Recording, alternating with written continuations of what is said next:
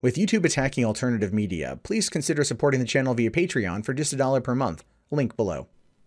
Hey, what's going on, everyone? My name is Matt Jarbo. This is $3 Theater, and this is my review, what I think, of Martin McDonagh's 3 Billboards Outside Ebbing, Missouri. A film that I accidentally saw on a whim last night when I went to go see The Post, but it was, I got there late, and 3 Billboards was just starting, so I said, screw it, I'll go watch this, and I'm really glad that I did. I thoroughly enjoyed the whole film from start to finish.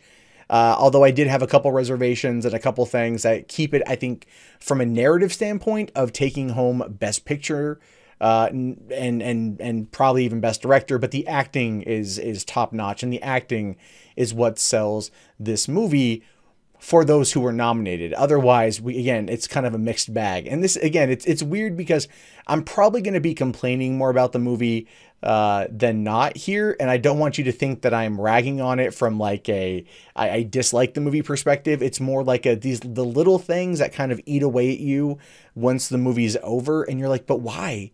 And why? And why?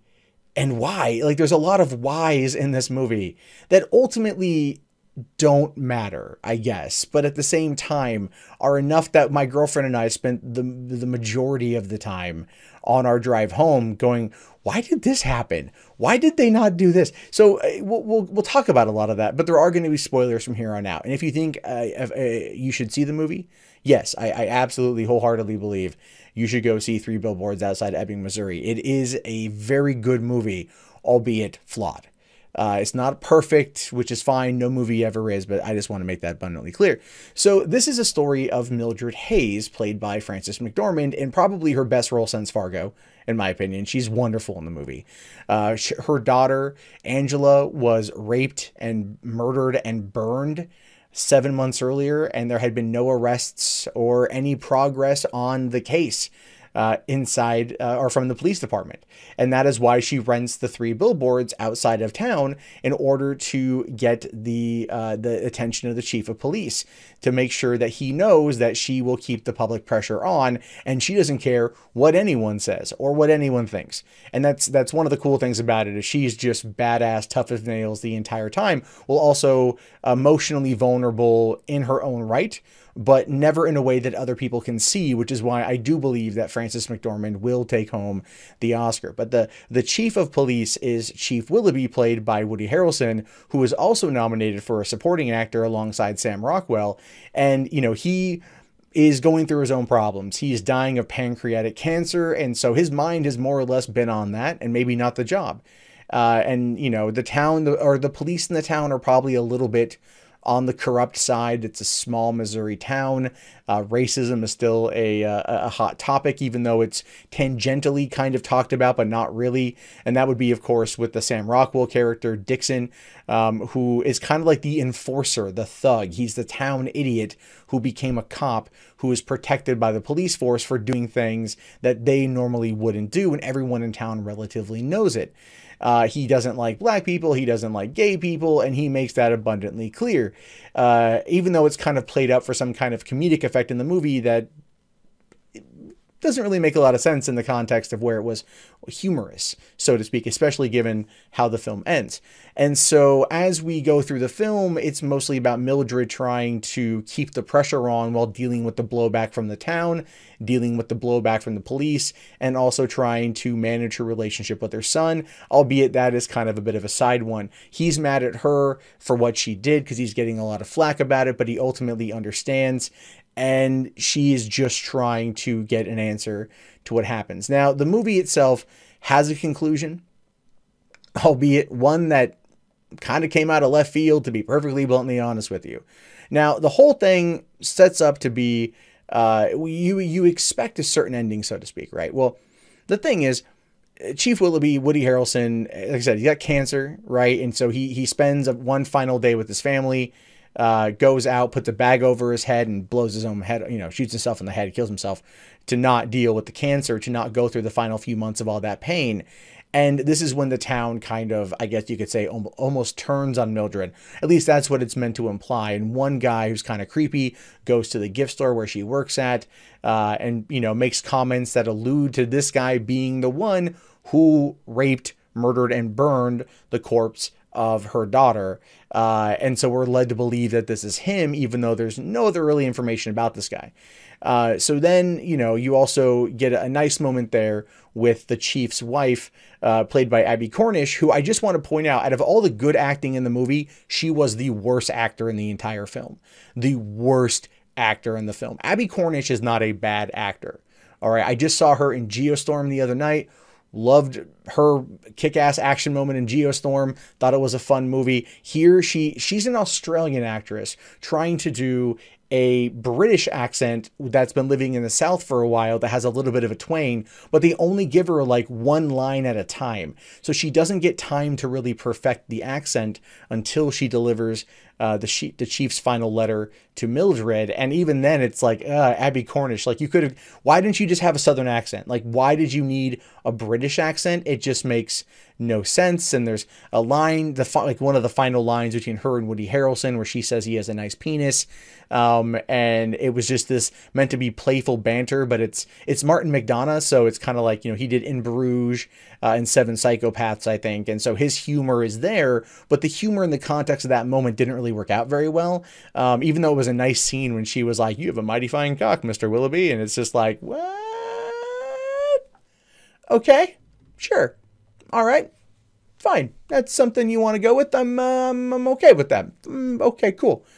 But ultimately, the story's, you know, clearly about Mildred and her story and everything else. And the town isn't happy with her. Like the fat dentist complains about the billboards, and then she goes to get her teeth looked at, and he's like, "Oh, one of them is wiggling loose. We're gonna need to pull it out." And he wants to go pull it without Novocaine.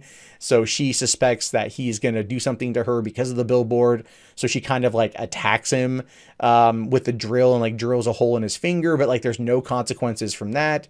Once Chief Willoughby dies, and she feels the town's turning on her, someone goes and burns the billboards. Which, by the way, I just want to point out the billboards. This is where I don't get this. So the billboards are directly in front of her house. She can see them from her front porch. Probably, you know, why it works. But it's also on the outskirts of town, which no one drives by anymore because of the freeway, or unless they're retarded, which is kind of the running gag and the wording that they use in the movie. So there's that, and then it shows because the daughter was burned, the corpse was burned.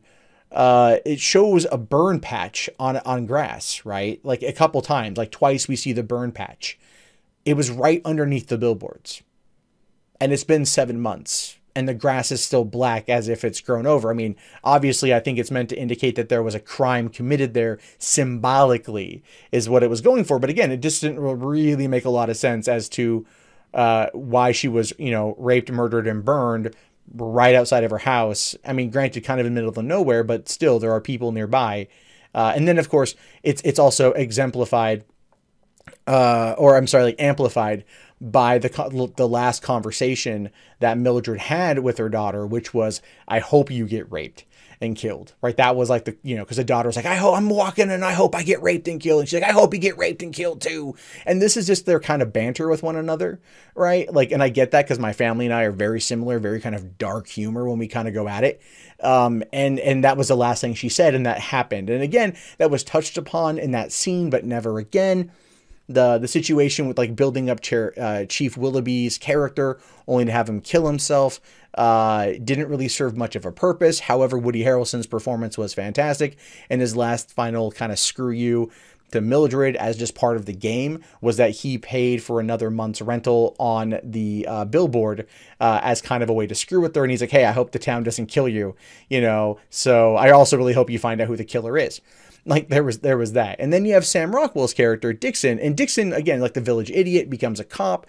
Really thought he was great in the movie. Sam Rockwell should get the Oscar for this one. And but Dixon is a racist. You know, he's a homophobe. He doesn't like Peter Dinklage is in the movie briefly. He doesn't like midgets. All of these things. And yet at the end, he kind of has this kind of coming to, I would call it a baptism by fire moment, where Mildred thinks that the cops burned the billboards. So she gets Molotov cocktails and starts burning down the police station.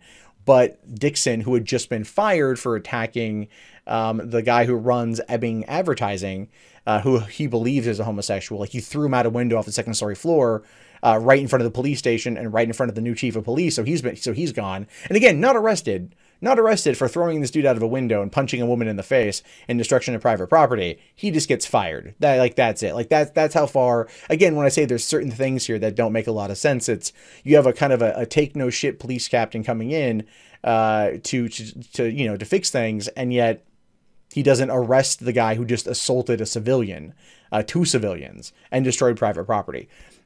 Things in that don't make a lot of sense, right? But ultimately, he's in there reading this letter from Willoughby, and the letter from Willoughby was good because it was saying, like, look, you're a good man at heart. You just need to, like, don't be a dumbass, get love in your life, detect things, and you can be a good cop, right? Obviously, this is meant to inspire him before he acted out of rage and got fired. But in that moment, this is where you get this baptism by fire, because he's in there as the fire's going off. The last thing he grabs before jumping out of the window is the case file on Angela, and Mildred's outside and she sees it, so she feels bad. And then, of course, Peter Dinklage covers up the fact that, he says, oh, we're together on a date, blah, blah, blah, blah, blah. She didn't burn the place down, but everyone in town pretty much knows that she did it, right? Well, then Dixon ends up, and this is where I'm watching the movie and I'm like, so you got the racist homophobe cop who in this moment in time is now going to become the hero of the story, which I thought was interesting because he encounters the same guy from before who's got, who was kind of tormenting Frances McDormand, and here's that guy talk about burning a corpse and guys getting off on it. Burning something. And so he gets his DNA by scratching him, gets the crap beat out of him for it, ends up, using that as a way to try to get them to solve the case. And of course, at this point, the audience is thinking, oh, damn, this is it. Because what happened was in the final letter to Mildred from Willoughby, he makes a comment about how, these things sometimes go dead for years until someone says something randomly to somebody else sometime, and that blows the case wide open. And so that, using that logic, or that thread, kind of leads into this whole thing. And that's what Sam Rockwell tries to do. Ultimately, it's not the guy because he was out of the country. But then, they're talking about it, Mildred and Dixon. And he goes, Dixon says, look, this guy's a rapist. He may not be the rapist right here, but he's definitely a rapist. And then he's like, oh, he's in Idaho. And she's like, well, I'm driving to Idaho in the morning. And he's like, well, you want company, as he's holding a shotgun.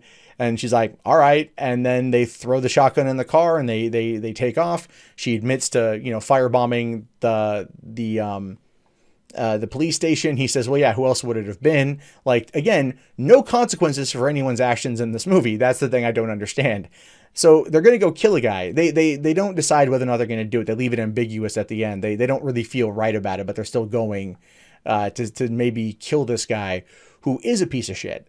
But that whole thing, it just, when the movie was over, I'm just like, man, that was really good. I really liked the story. But then it's also like, but you never completed the story, right? She got the billboards as a way to put pressure on the police, pressure mounted in different ways. And here she is teaming up with the town idiot who was a cop, who was trying to help at the end, and ultimately going off to murder someone who isn't guilty of killing her daughter, but is probably guilty of killing somebody else overseas because he was in Iraq or Afghanistan or one of those sandy Middle Eastern countries at the time. That is what Sam Rockwell found out from the new police captain. And so ultimately it's like, okay, so what's the moral of the story here? What's the lesson learned here? Where does this take us? And the answer is nowhere. Like, Frances McDormand and Sam Rockwell should win for their acting. It was wonderful. The movie was well done. It was well paced. It was well put together. Peter Dinklage was great. The guy who played the kid, he's from Get Out, also is in this one, who did the advertising. He was great.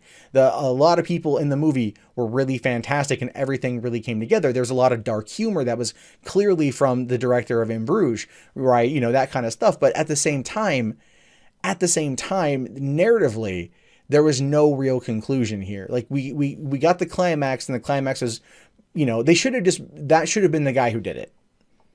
And at the end, Dixon gets vindicated, or he's on the path. Like I said, he had baptism by fire. Half his face is burned off. He gets baptism by fire, rebirths as a new man, and tries to live a good life without being a racist or a homophobe. And Mildred has the ability to let go and maybe let someone into her life because she's been so guarded for so long. Now, that might be a cheesy Hollywood ending, but it's an ending.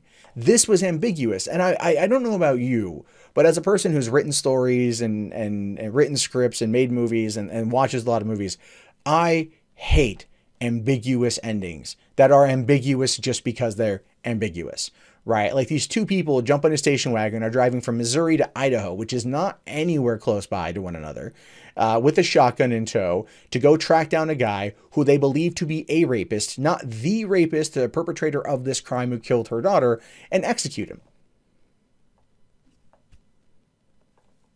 It's just, okay, that's where you want to leave it? Like, are you setting up for a sequel? You know, like Mildred and Dixon executioners? I mean, are they going to be like the new Boondock Saints and whatnot? Like, that's the thing, is like that particular narrative fallacy, as well as the other problems with the film itself, keep it from achieving that level of greatness. Does it need to be wrapped up in a nice, neat little bow? No, but there are other plot lines in the film that just went nowhere, like her going on a date with Peter Dinklage. You know, he was a used car salesman with a mullet and a mustache, and he was great. And they had this one date, and he kind of says, like, you know, he kind of calls her out, but it's like, there's no real, you know, there's no real connection between the two of them. He's trying and she doesn't want it. Her ex-husband, played by John Hawkes, who pops up a couple times, is good, is dating a 19-year-old, you know, after they broke up and whatnot. And like, that's a running gag about her, you know, working at the zoo, and she's dumb as rocks. And it's like all of these things that ultimately don't add much to the overall story. They're just there. It's a lot of, as Bruce Willis would call it, chaff, whatever. You know, go back to the Kevin Smith story about Cop Out. It's like, oh, chaffa, you know, chuffa, whatever, just nonsense that doesn't need to be in the movie. And that is a lot of what's in the problems of Three Billboards. Now, will I watch the movie again? Absolutely, just to see the performances, because they were that good. And I do want it to win awards. But as a result of all the narrative issues with it, that's what rags on me the most. It keeps nagging at me in my head. It's like, this could be so much better. This could have been so much better. And ultimately, it should have been, and we as an audience deserved it. But that's just my opinion. Curious to know what you guys think if you guys saw the movie. Be sure to let me know in the comments below. If you guys haven't already, be sure to thumbs up the video. Subscribe, because I post content all the time. And I'll talk to you guys later. Have yourself a fantastic day, and peace out.